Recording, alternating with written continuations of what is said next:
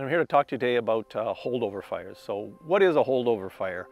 Hello, my name is Brad Martin. I'm a fire behavior analyst with the North Peace Complex. As the name implies, a holdover fire is something that holds over for the winter, so the fire never actually goes out. It continues to burn throughout the winter. We had a significant amount of fire in 2023 up in this country, and it burned really deep. And when we have deep burning fires, they tend to hold over, as the name implies, until the following year. Some of the things that lead up to those is a dry, drought-like fall where there's limited precipitation, deep organic layers in the forest floor that allows the fire to burn quite deep. And then what happens as we move into the late fall and winter period is we don't get enough precipitation, whether that's rain or snow. So the fire is actually allowed to burn below that bit of a moisture line. And then in the spring, when that snow melts, a lot of times it doesn't penetrate deep enough to actually put out that fire. So once the snow goes, that allows that fire to then burn and resurface. And if the fuels are there and it's dry enough and windy, these fires can pick up and take off, much like we're seeing now. My name is Eric Kopetsky. I'm a fire behavior analyst here in the North Peace Complex. We have fires that have lasted through the winter. There's been lots of discussion about how this happened. And what these fires need is lots of deep organic soil that's very dry.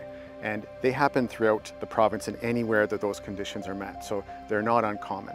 However, we have a lot more than usual here in the Fort Nelson area in the North Peace Complex because we had so many fires last year that had so much perimeter. So there's lots of area for these fires to find those conditions, to find a home they can sort of nestle in and burn underground through the winter. And when conditions are right in the spring, they've popped up and spread once again.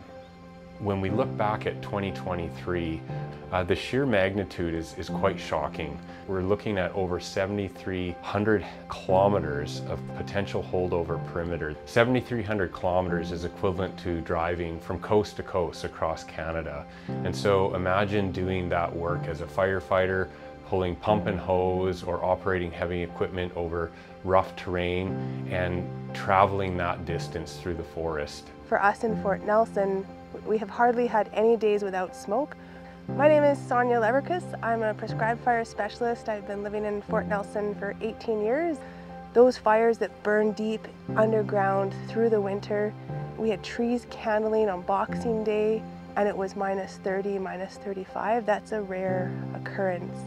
Those fires from 2023 popping back up in 2024. So for those of us that live and work in fire in Fort Nelson, the fire season never ended last year. It extended into 2024, so these are just years. They're becoming years of fire, not seasons of fire. My name is Doug Smith. I'm the Senior Wildfire Officer for Fire Operations for the Prince George Fire Center. I'm here today to talk about our holdover fire situation in our fire center, in particular Fort Nelson. Now, we recognize that last year was a very significant fire season for us in the north. Holdover fires, they're not new. We've had holdover fires in the past. When we have a significant fire season, especially fires that burn late into the season and approaching winter, these fires, they're not quite out before the snow hits them. Holdover fires are challenging to detect in the winter because they're typically burning underground and there's minimal visible characteristics, whether that be smoke or flame, that would cue us to their location. However, as we enter a new fire season and fuel conditions dry, that's where those fires will reemerge on the surface and we can now locate them.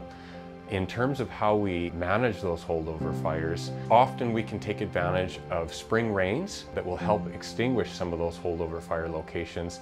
What we're really interested in is those locations that pose a risk to nearby values and public safety, and we want to ensure that we have suppression resources available to respond to those holdover locations. There's no fire agency in the world that has sufficient resources to respond to over 7,000 kilometers of perimeter. Monitoring for those new hotspot locations is a key part of our management strategy and ensuring public safety. Not every large fire is a full response fire. Many of our fires, we classify them as a modified response. Many times, for large fires, it's not practical or even possible to completely control these fires. We had our planning in place And so we actually implemented that plan beginning later in March and April. That plan helped us identify our first priority as being a holdover fire near Patchery Creek, the fire that is now known as Fire 207. We'll continue to support Fort Nelson with incident management teams, firefighters, and helicopter resources for the time it takes to actually bring more containment to our fire situation here, or until we have a more permanent change in our weather system here in the north.